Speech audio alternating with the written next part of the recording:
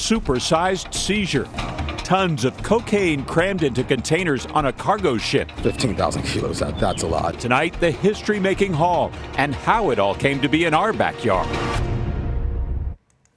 Good evening, I'm Jim Rosenfield. And I'm Jacqueline London. NBC10 was the first to tell you about this record cocaine seizure, the largest ever for our area and one of the biggest in U.S. history.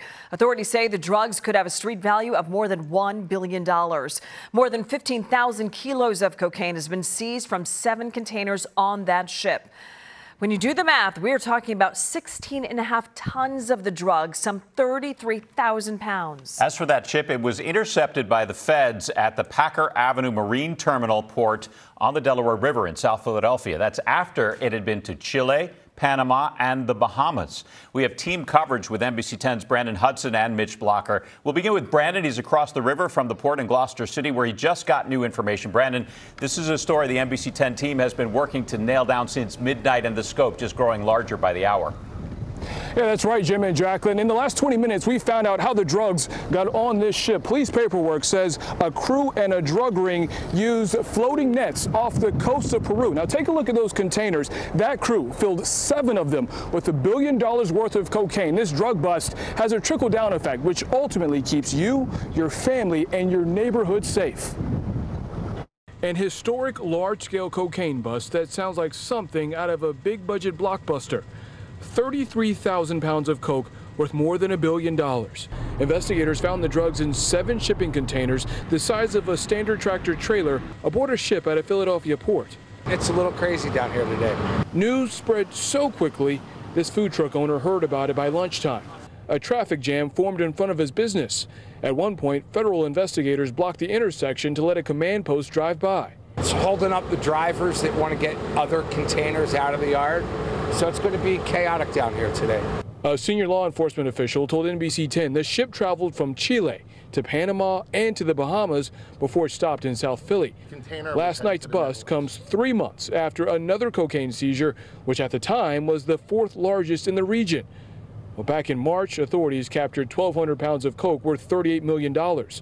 A total which is now pocket change compared to what investigators found on a South American ship. We know that it's happened a couple of times. It's been on the news a couple of times. Last night was pretty big.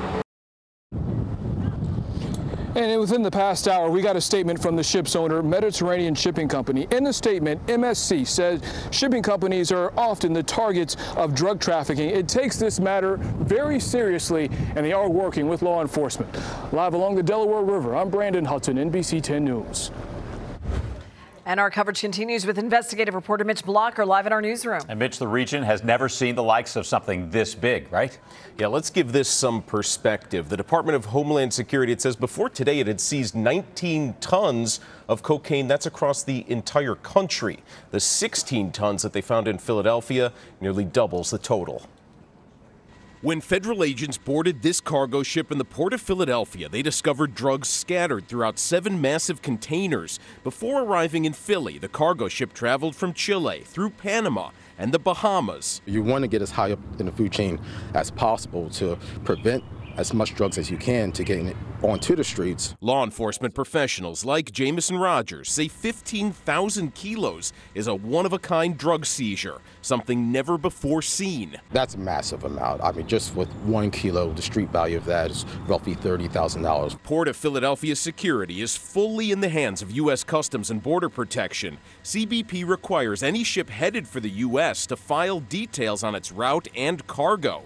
The answers may trigger an inspection. Customs officials have not released details of what was seized, but did confirm a massive investigation underway at Philadelphia's port.